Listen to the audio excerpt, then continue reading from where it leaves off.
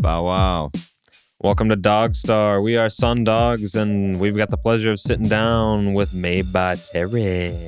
Thanks for coming through. How y'all feeling? I feel really good. Denim clad. Thank you, man. Thank you, man. Fresh as ever. You feel me? Yeah. You feel me? How y'all been? Yeah, it's non-stop now. We've been very well. We've again, we appreciate you taking time out of the busy schedule to No, man. I definitely give your fans a peek behind the curtain. No, I thank them for like wanting to peek behind the curtain. I thank y'all for the opportunity, though. I definitely thank y'all. Hey, it's our pleasure. But yeah, Clearly. let's dive into the origin story. So you are immersed in the rap game, as they call it. Yeah. So born in Minnesota. I was born in Minnesota. I'm from Brooklyn Center, and that's why we flow tight, because we all sip from the brook. Minnesota, like different regions, I always feel like rap different. St. Paul people, they got a bounce to some of their records. I don't know. I hear it. You might not. Minneapolis and all the kids in the middle, I call that the kids in the middle, like all the Minnetonka, all that other stuff, or the Coon Rapids or the Golden Valleys, all that, them like kids. I feel like all the kids in the middle just like are like, I'm from Minneapolis. This is it. I got this. I got the pride of Minneapolis inside me. I rock like this. Mm-hmm. I'm from Brooklyn Center. We from the Brook. We sip a different water. So I feel like we flow on records a certain way, and that's why I have to always flow a certain way. Any records you hear, I'll definitely hit a flow for you, and I'll catch you, and then I'll let you go. That's awesome. Yeah, I was wondering what was some of the art you were exposed to growing up, like early on, and influenced by. So like one of my main influences I'll start with was my mom. Yeah. So she used to be in a group called Of Age. Oh, no way. Yeah, from Minnesota. Yeah. Musical group. Yeah. They was managed by a guy named Michael McKinley. And Michael McKinley had some connections in Atlanta, and he got them in touch with different things. And he had this true story. They were at like the Freaknik in Atlanta. They then met the Brat, SWV. My mom then met Boyz II Men, Wanye, and them. Like I got pictures. If you ever look on, I think I still got them on my Facebook and stuff. Oh my gosh. You'll see pictures of my mom with like Ralph Tresvant, which is why I hated Ralph, but I love Bobby. But look, so back in the day, my mom would like drop me off and give me babysat, and I started getting an attitude about it. And so she was like, all right, you want to see what I'm doing? She brought me with her. The Somali hood over by the Red Sea, right? The high rises with the different colors. Yeah. All right, that used to be like a nice housing project. My mom had a homegirl named D that was in the group. Her, D, Kelly, Keisha, that was Of Age. They literally got together, and they used to practice in D's apartment, D's aunt's house, my mom's apartment, and D's laundromat. They would, like I say, practice. I watch grown women. I'm playing with Beetleborgs, and Beetleborgs got boring when I'm hearing grown women harmonizing, and I'm looking through the glass mirror because I'm on the outside. They in there practicing. Right. And I'm watching them, and I'm like, damn, that's dope. All of them moving at the same time, singing this song. They had this jam they were doing back in the 90s when people would flip, like, they wouldn't flip records and samples. They would do covers. Yeah. So they would do this one. I can't reveal it because my mom would kick my but they would that up. If you could try and watch your language. Sorry. I'm so sorry. I'm so sorry. I like really how excited. passionate you are, though. But they really got down with that song. And so after that, I started like realizing like I kind of like music. This is like 5 or 6 years This old? is 7 years old. This is first grade. Okay. Mrs. Goldstein, she had short black hair. And she used to sit me in the back of the class because during that time, single parent household, but your mom is doing music. So you get kind of like talkative and you want to be attention. You want to kick it and stuff. Okay. So it turned into that. And then I remember I got a haircut from my mom one day. Me and my god brother got a haircut, and the clippers was Conair. They're not good for African-American hair. So it was a rough haircut. And it had that kind of Jay-Z look when he was kind of bald, but not bald. Okay. So it was like a really low, that like in the 90s, a lot of dudes just got it. It was like a 1 and nothing. Okay. And they just thought they was tough. But I was like, I seen the video for literally, this is weird. My mom her video came on, Midnight Love. And after her video, some rap videos came on, like a Big Daddy Kane video. I seen Slick, I just remember this lineup, bro. Slick Rick, the Children's Story came on, and I was like, it was funny. I was like, this is a song? And then like Jay-Z, Dead Presidents comes on. This is a true story, bro. And I'm like, and I look like him with that haircut. Right. So he turns around in his chair and he just starts talking in the mic to me. And he's just, while others been working that climb up, me and my conglomerate, you know, and I'm just like, I don't know the words, but I'm just like, but he's saying it so fly that I'm just like, and if you pay attention to that video, one thing that really interests me is like during that time, 97, 98, 99, African-American actors, their attitude, their persona is just like Jay-Z and Reasonable Doubt. It was that, hey, I hang with, forgive me for saying it, but I sell to white kids. I don't rock with y'all. Right. I dabble in this neighborhood. We drink, we go to pool houses and stuff. It was that kind of African-American attitude. That attitude. You know, like Omar Epps in the movie O, and when he's dating the white girl, and they lie on him or whatever. But you see how he was so that I'm over here. That was a big thing in the 90s, and like that's Jay-Z's. It just felt in the beginning he reminded me of that, and it was just like, yo, but he could rhyme. So I started thinking, if I could memorize songs, maybe my mom would take me on the road. My grandma was, when I go over her house every weekend, I was listening to radio anyway. So all these oldies is coming out. I'm memorizing songs left and right. Do you remember any of those songs? All of them. Yeah. Evelyn Champagne King, Love Come Down is one of my favorite songs. Yes. Rick Astley, what is it? Whatever y'all want to call it, but the original song, that's one of my favorite songs. Never Gonna Give You Up. Oh yeah. Which I must reveal something. So the beat for the single, Don't Sue Me, the beat for the single of Don't Fall in Love in LA, which is from 2017, way before your man's put his sample out. Oh. I covered it with a piano, and then I chopped it and reversed some parts so it switches it. Yeah, okay. But yeah, I did that first, and I wrote that in high school. Not the song, but the beat. Whoa. I have old notebooks in my house from like when I was writing in high school because I wasn't taking notes. You sit me in the back of your class, and it was a mind game. I want to sit in the back so I can be back there writing and doing what I want. I'll listen, I'll pass your test, but I'm going to write what I want. Yeah. And so that's how these influences started. It's just all these little pieces. I like that. I know y'all got more questions.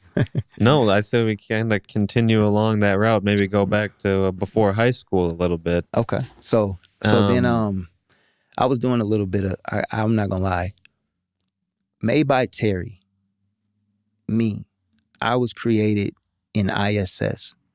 Okay. I was created at lunch. I was created on the bus. I was created in art class. Yeah. I was created at my grandma's when my mom wasn't around. Okay. When I was hanging with my friends Patrick and Josh over in Fridley and Columbia Heights. Okay. Candy jacking and going to McDonald's and sharing fries.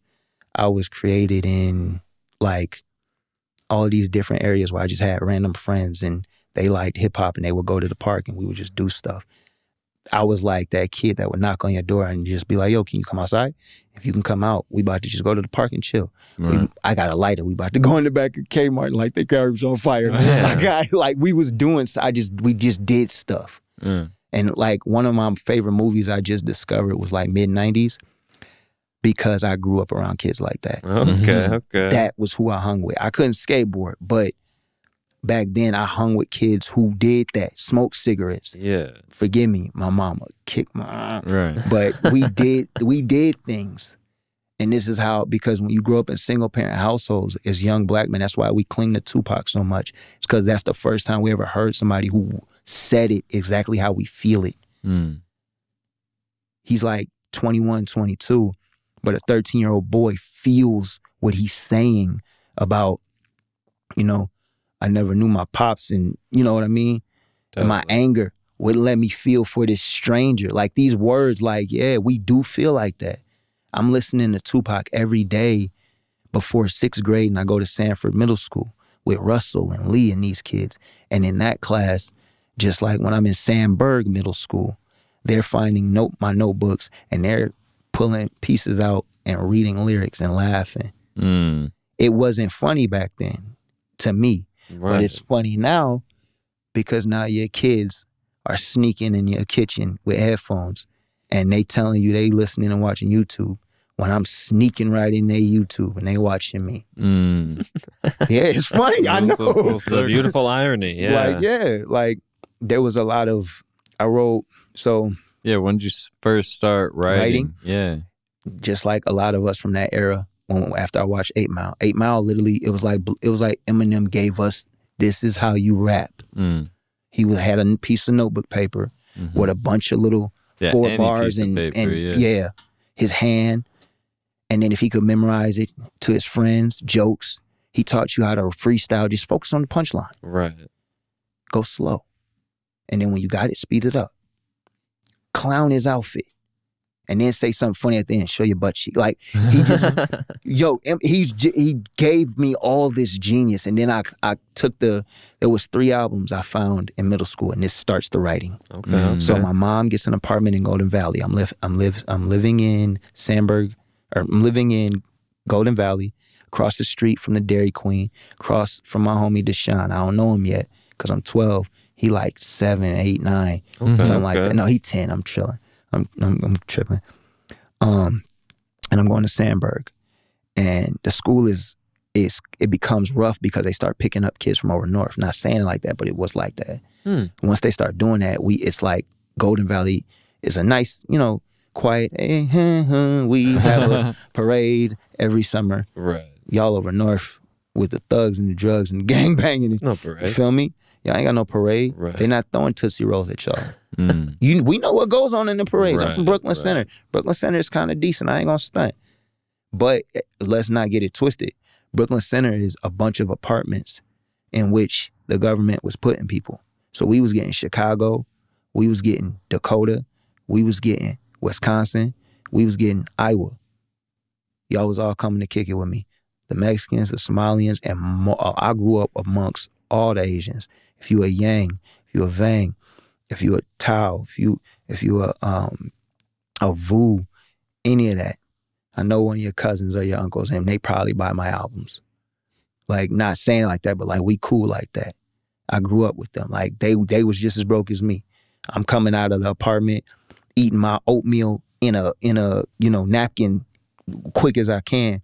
It's 20 of them coming out, and I know it's only 2 bedrooms. Right. And I'm not 20, I shouldn't exaggerate, but it is 7. The ones that lived in 2, I lived in 3. My aunt, who knows me, who grew up with me in Brooklyn Center, my auntie Queen was the apartment manager. She lived in 1. My mom had the apartment across in 3. We used to stay with my grandma in 4 and 5 in her apartment building, which was across. So all 3 of them lived in the same. Oh, wow. Which is why my mom could go and sing, because I had 2 babysitters. Yeah. So, and they was right next door. So I'm coming home, but I'm not coming home. Right. And I think that's what affected me to be creative. Because I couldn't go get my toys every day. I couldn't go do this. So I had to create things, which is why I started drawing, which is why my imagination grew. And one thing I think that helped it more was like, there was this day I told my mom how I felt. I was like, I hate that you never here. I hate this and I hate that. And she was like, I understand you feel that way. And it was just like, no, you don't. You don't get it. But what I get what she was saying. She was like, this is what we doing to get money. When I come home around your birthday and stuff like that, and I've got toys this tall, you've got the best video games, you know what I mean? You get to go to over here to Wisconsin when I perform over here and do this and do that. These kids don't know about that. Right. So your life, even though sometimes it's rough, everybody has their.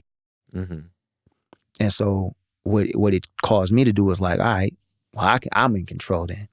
Thus the sitting in the back of the room. Thus I don't want to write your notes. I want to write what I want to know. I want to memorize that Busta Rhymes song I heard yesterday. What were the 3 albums you were talking about? It started off, I used to be scared of Busta Rhymes as a kid. I mean, And then as I got older, I started listening to different songs and different things.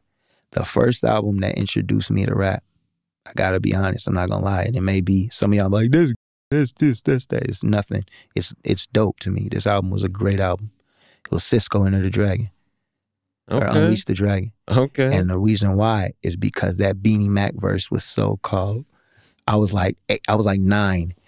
And that was the one album that I got. I stole it from my cousin Ashley, Gary's daughter. I'm sorry. But I told her, I asked her to borrow it. I never brought it back to school. My mom, I was in 3rd grade, right? By this time I had albums before that, but that verse made me wanna be able to rap or talk that way. Wow. Because the first album I bought was Destiny's Child Writing on the Wall. And then This Is Magic. So same time I got Jay-Z, that was the video. I went back and I bought the soundtrack for The Wood, and then I had like $10, and they had not Reasonable Doubt, they had Volume 2 in tape. And if you remember with tapes, not all the songs are on there. It's like the hits and 1 or 2 plus records. So I'm hearing coming of age and all this stuff, and I'm just like, this is some, I don't know what they talk about, but it's catching you. You're doing this. Yeah. You're hitting this, right? So then I hear Unleash the Dragon. I don't think y'all cats want Mac to release the dragon. Catch me in all black underneath your wagon. Plastique in the detonator. I could see you, and I see you in a respirator. It was just there wasn't no cussing. Yeah. So it was dope. I was like, y'all cats all know how this goes. I was like, I used to memorize it and bounce like this. The bounce starts coming. So once I figure this out, when I listen to songs, if they make me do this, I can memorize them. So it's like boxing, right? That's why boxers make those noises, release energy and stuff. That's why certain rappers bounce like that, like a boxer. And if you listen to their breaths, that's why they literally box with the beat. They'll hold their breath, and then you'll hear the quick breath, right. Yeah, you know what I mean? Back to, it's like holding your breath a certain way and punching it out with words. We're in the ring here with Made by Terry on DogStar. We got to take a break here in a little bit. The best social media for you is still Made by Terry J, correct? Yes, it is. If that's on Instagram. And I would say TerryWhoMadeThat.com. That's right. I would say that's the best thing for y'all. That's and the best thing DI4YStudios.com. That's Follow right. the show at DogStar Podcast. Thing. We'll be right back. And we're back, sitting down with Made by Terry. Gonna get those other albums from you. So you said Cisco was that first one that really... That was the first one. And hit then a punch, or packed a punch. It did. The second album is like a conglomerate of 3 albums. And I'm gonna tell you why. I basically masterly listened to them, all 3 in a mix. I stole Get Rich or Die Trying, and I'm gonna be 100 with you, from Nerdy Star when we was 13. Whoa. From Minneapolis, Nerdy Star. So my mom were kind of friends. She had it and she brought it over, and I'm like, damn, I was like, dang it, I gotta get this album. I was like, yo, hide the album and just play like you ain't got it. So I hid the album, bro. And she was like, my mom gonna kill me. I was like, I just play. I'm so sorry. I was broke. And I had nothing. Desperate. I was at the teenage age. All you got is your dresser. That's all you got is the dresser. And the dresser has secrets, but nothing on it. You got no action figures. Your mom threw all your toys away.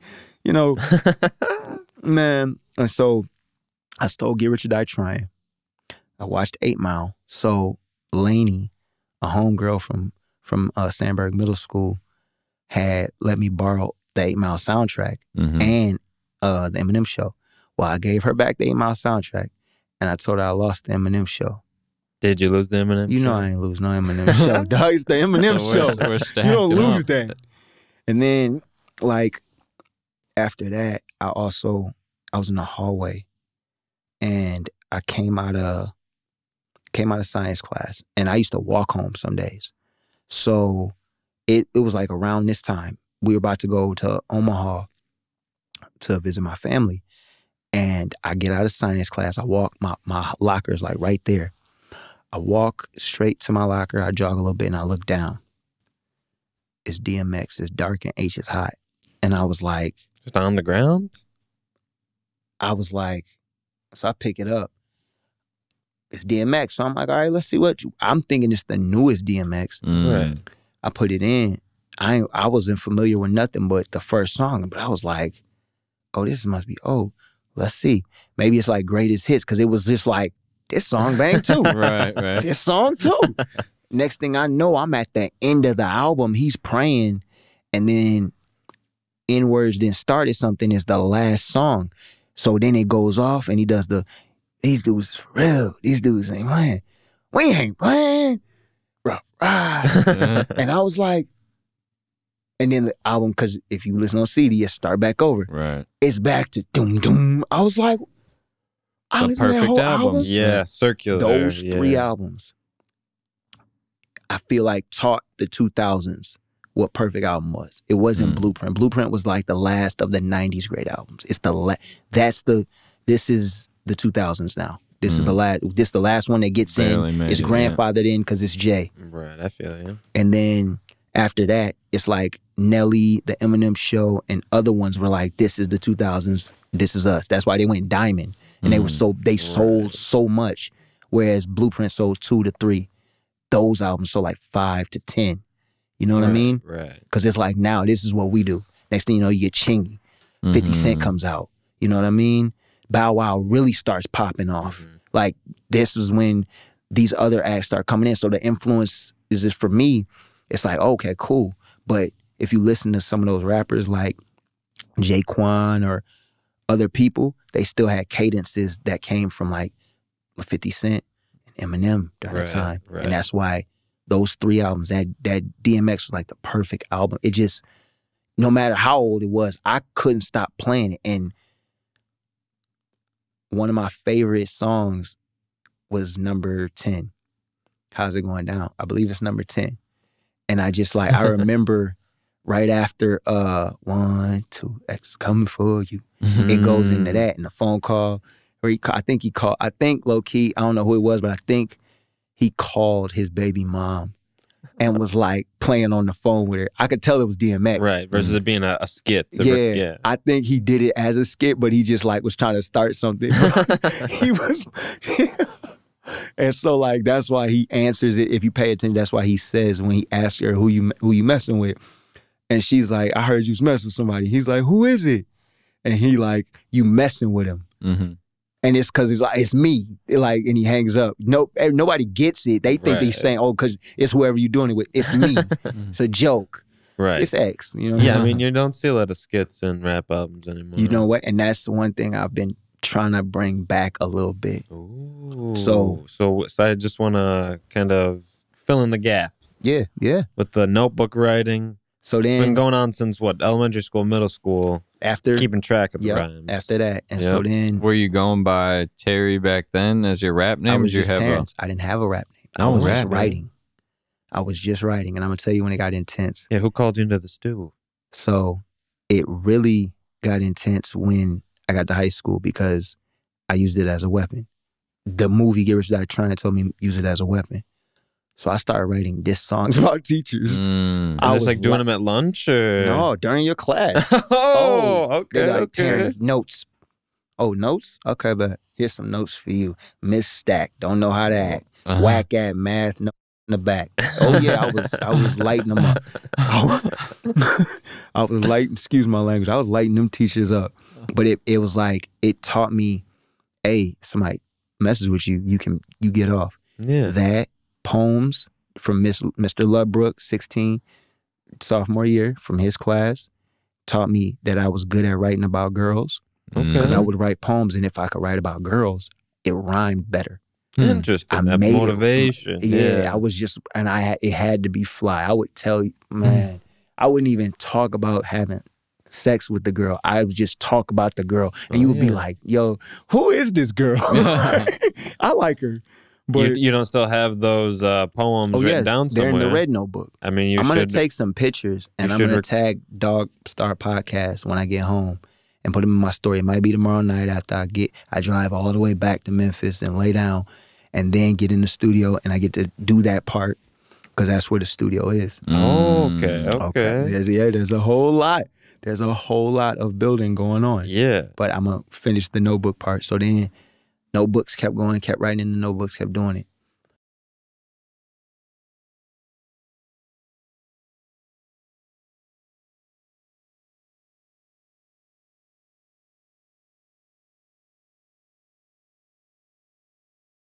Okay. Because I would have, like, the notebook would be like this, and there would be a stack of receipt paper inside. Oh, the wad of receipt paper. And it wasn't like rolled up, it was flat. I was putting flat to flat. And I had ones that I had to do like this with because I just kept writing. Like there's people who used to work at Brooklyn Center Target with me that can remember that, like finding my rhymes. So the album cover for I Got That Jump, right? That girl was a Minnesota Timberwolves cheerleader. Okay. Her name's Dua, right? Dua worked at Target with me. Dua used to find my rhymes and give them back to me when she used to give me a break on Target Cafe. Wow. She'll tell you, she used to like, she would be like, yo, so you leaving rhymes like right on top of the cookie tray. Like, they're going to burn up. Look at your paper now. How are you going to read this? Yeah. And it would, because the light in the back of it would burn it. Right, and so like I would get this receipt paper that I could read down, and then like it would just be brown right here. I'll be like, oh no. But that taught me start memorizing something. Okay. So if I could memorize a couple of the tight bars, I know where they was at. And so then after that, there was a show I threw with a homie from school named Otis, I forget, went to Cooper with me. Shout out, I hope he's doing well. Me and him did this show called Minnesota's Got Talent, right?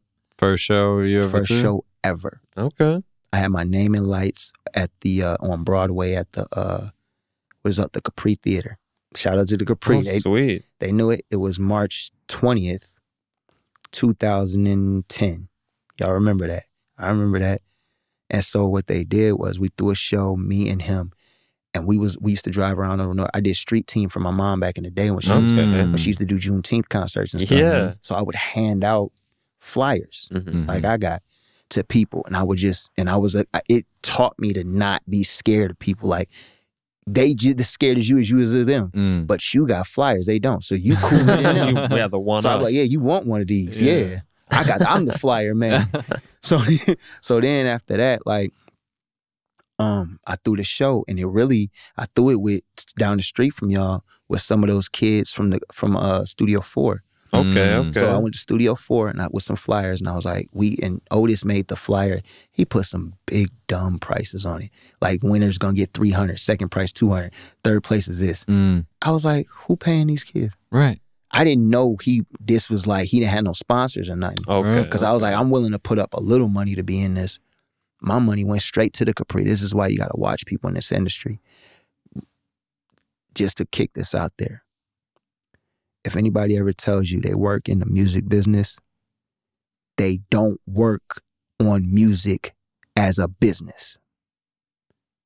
If you say you work in the music business, I do not think you work on music as a business, because all the producers and engineers and artists I've met have always announced themselves as what they are. I produce. I'm the artist. I'm the artist. Right. You guys do a podcast. You're podcasters and radio host personalities. You know that. Right. You would never, if I asked you to get on an album, you would ask me, like, is it an interlude? You want me to, introduce a record or something? You don't think I want you to rap. Because you want to get on as what you do. So like, if I come to somebody and I say like, oh yeah, I work in the music business. What music business? Like music really doesn't have a business nowadays. Yeah, who are you trying to fool? It's for real, you know what I mean? It's free. And that's why like I started selling my albums the way I did. But we'll talk about that later. We getting there. But this first show, was that your first time on stage? First time. No, I had been on stage because at Cooper High School, I was the class president. Okay. And I did the morning announcements. So I did, you know, a couple of the, what do you call them? The school events, and then the MC and stuff? Yeah, and the auditorium things and stuff like that. Had to say some things sometimes, calm it down, calm the crowd. Right. They trusted me. Okay, they recognized the voice. They what it was I got in student council, and I just got tired of kids running things, and none of it was how we liked it. I was, like I said, I grew up with all types of kids. Like, I never skipped school because once my mom got me on free lunch, it was like, free lunch is the hook. Because you eating there, you get all your meals. It's 3 hots in a cot, friends, bro. Yeah. You got 3 hots in a cot, especially if you got home ec and they cooking. Oh, you good. You don't want to go home. You ain't gonna want to go home. You in high school all day. I'm eating Egg McMuffins for breakfast. Right. People don't want theirs. I'm eating his too. Because his is free too. Right. I gained weight in high school, man. But no, like. So you had that experience of in front of the crowd. Yeah, I knew about that. So then that's why he asked me to host it. So we do that, and I ended up meeting all these people. I asked all of them. I because of the prizes and everything, and because of it messed up what I wanted. I did the show because I wanted to start meeting artists so I could start recording. Okay. I got notebooks full. Somebody's got to show me how to record. Right. One person. From the whole show. I all of the guys from Studio 4, I asked, man, we got this. Oh, we on contract. Oh, we can't do this. I hit Marquise up like, I'm just been trying to get in the studio. You got a studio, you know how to record. Yeah. Hey, come over to the house. I swear that's what he said. He hit me that. And he hit me like, hey, come over to the house. I come over to his house. He recording something with Lou.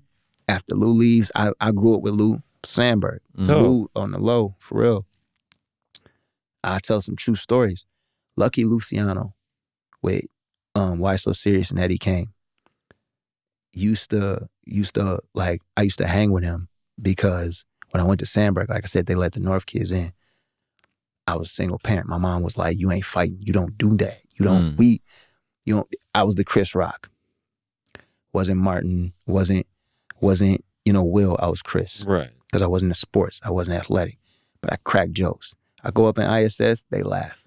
Oh, here come Terry. Oh, yeah, I'm that kid. Which is why you get the student council. I had kids stealing ballots and like seniors stealing ballots just to get me in. Because they knew what I was going to do. Yeah. I wanted to, let's change something. Let's put something, make it fair. You know what I mean? Make it fair. Anything in the world, it don't matter. Poor, rich, doesn't matter. There's always an equilibrium. It's like middle class. There's got to be a ground that everybody can meet at where at least it's fair. Totally. Right there. You know what I mean? That's why they say, oh, they're trying to kill off middle class. They do. They want to. They don't want poor people to be able to look at somebody and be like, hey, that's a good way to live. I could get that. I can get to that. And they don't want the rich to look at a layer and be like, hey, they do well for themselves. Leave them alone. Mm-hmm. They don't want that. They want, hey, you up there, you down there, move. Right. That's the HRs out of Lowe's and Walmarts and Targets and all those places. That's them removing your HR, removing the middle ground. So you deal with you, and that's it. I was going to ask, between when you first got in the studio, when did you move out of state, or was that semi-recently? That was semi-recently. Okay, so in the studio. You got time. Oh, yeah. So what happened was I went to the studio. Lucky Lou, who used to help, he used to protect me from a lot of bullying growing up. On a true story. And I remember, because he was in a gang and everything. But with the thing about with some kids, I'm just one of those people that I just click with people. And once I click with people, I defend myself if I have to. I ain't never took no L's, but I ain't never ran from nothing either. Right. Like I'll take my L to the face if it's coming, but I know it ain't my day, so I'm ready to rock. But he was the one person that was like, I could hang with and I didn't have to worry about somebody trying that gang stuff with me. Yeah. So we had swimming classes together. We was in gym together. He was rougher. I was hitting puberty, so I was getting taller, and being around a rougher kid, it helps. That's why I was around different kids and by Fridley and stuff. I used to lie to those kids and say I was a different age because I was taller. But they was rough like me, so it was like equal. It was being with your equilibrium group, you know? And so like when he got me in the studio and I met Lou there and we was doing everything, I did the first little song and he still has it. It's called Movie Number 2. You can find it on Facebook. I'll post that. I could message you on some of this stuff if y'all ever want to clip it or anything. But yeah, that was the first recording ever. I wrote it there and I punched it in. And I was like, and I didn't like how I punched it in. So the next time I came, because I wanted to record more, I started coming to his house and wanted to record. I was like, yo, if I bring some raps, can you record me? He's like, yeah. For like $5 or something, an hour or something. Right. He's like, yeah. I named the price. We set that up. He'll tell you. We'll talk more about that when we come back after the break. I'm sorry to interrupt. We're sitting down with Made by Terry here on DogStar. We'll be right back. Wow, wow. And we're back sitting down with Made by Terry, talking about the first experience in the studio. Yep. So when you came back. First few, yeah. So Marquise is recording me, and then I come back and I'm like, I want to, make us a thing. So I'm like, I'll do $5 and you just record. Like we'll do a song a day or two if I can get them in. Yeah, that's cool. Summer of 2010, I recorded 36 songs. Because I was at his house that much. Oh my gosh. They would smoke in the studio, like in their part, and I didn't smoke at the time. So I would like bring a little like paper bag that I put tape over and made it so it didn't rip. And I would put it over my mouth until I got to the studio, and then I'd put the stuff over the door. And it got to the point where I started recording myself. And then him and his girlfriend got into it. It was her laptop. Oh no. Which is his wife and stuff now, but they worked out. They together forever. But he after that I was like, I remember the program. It was Mixcraft 6. The girlfriend I had at the time gave me a laptop because I had bought like prom dresses and stuff for her. So her dad gave me this laptop. Oh wow. I took the laptop, I put Mixcraft on it, and then I built my first studio. Now when you say built, you mean built? I mean I gutted out. If you look at my very first YouTube video, that room is a room I gutted out in my mom's basement. Oh, wow. And I got I didn't take any videos of it today. I may take one before I leave Minnesota, but I gutted out that room, all the shelves and everything, put a mic in there, left some shelves so I can put my laptop in there and turned it into the studio. Oh my God. It was this, that, play. And I was I was rolling. I put out 3 mixtapes, and what I did is I would like put songs on CDs. I would do the freestyles, put songs on CDs, give them out at my jobs. And messing with women messed my time is the reason why there's gaps of me not working on music like I was supposed to have been. So that's like, that jumps you from, it was called, this is when I went by Terry J or T Woods at first. T Woods, was that the first? Okay, and then I messed around. I used to cut hair. I used to cut kids' hair back in the day. He has a homie named Dave who's a barber. He's a big time barber in Minnesota. Dark skin. I think is he Nigerian?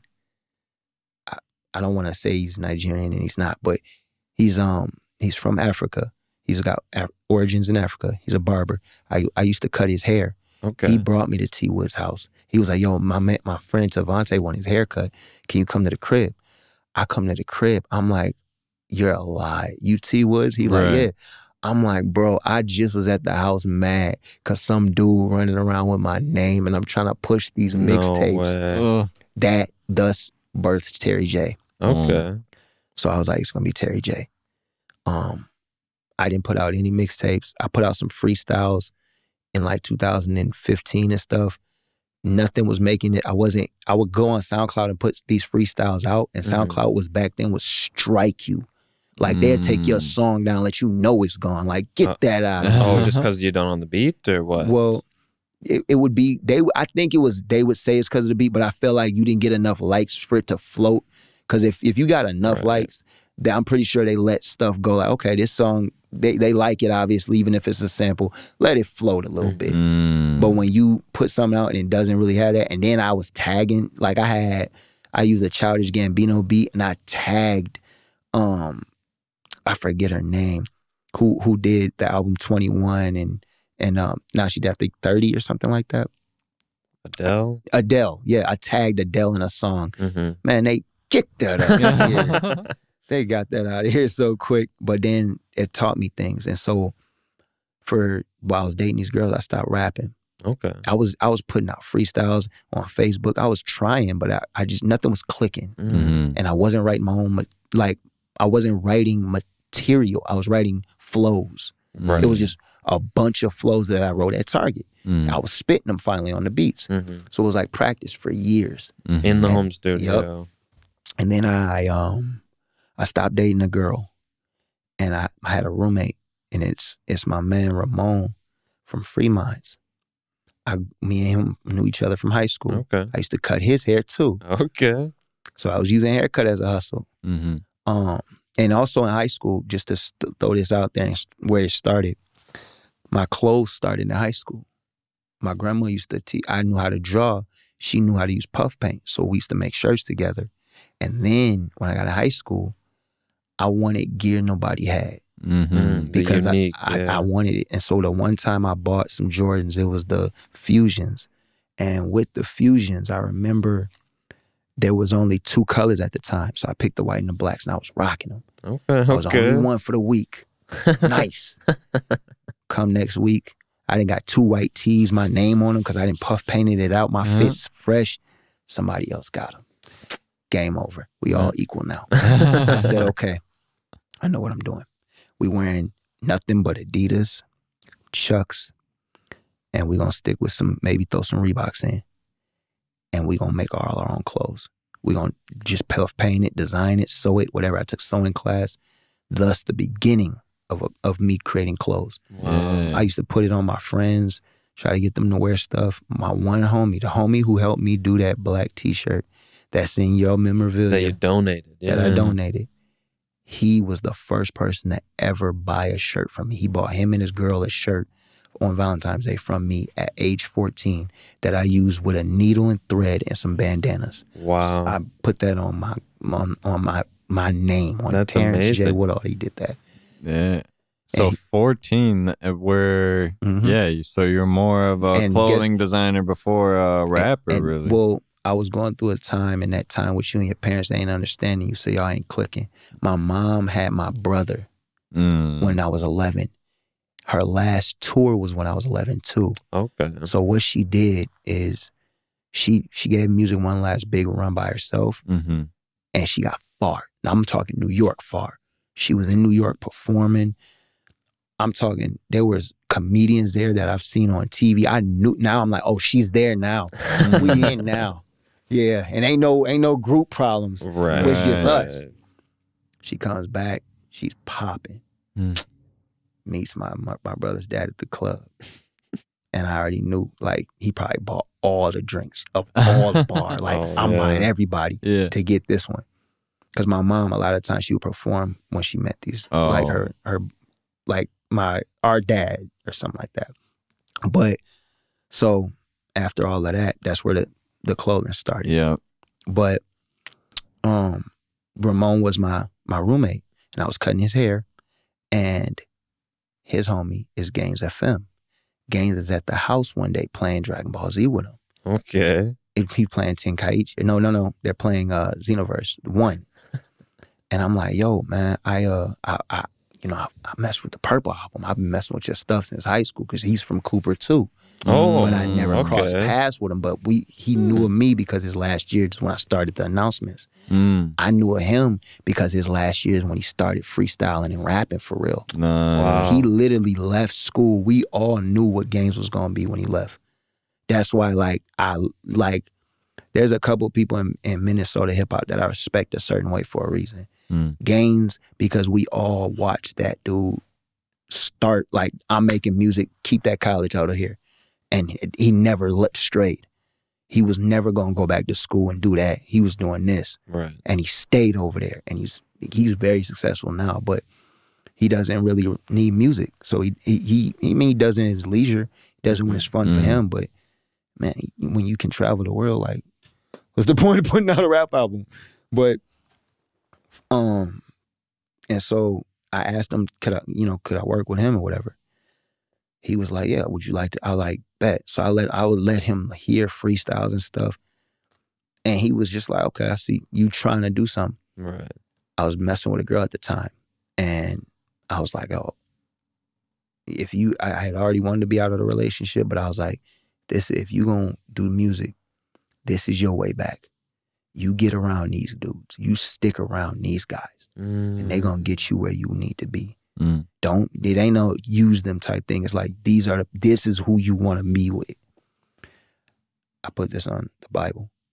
After New Year's 2016, I was at every McDonald's they was eating breakfast at. I skipped work and went to every show they was at. I was street teaming for them. I picked them up. I cut all their hair. Wow. I was their barber. I go get their flyers. They ran out of flyers.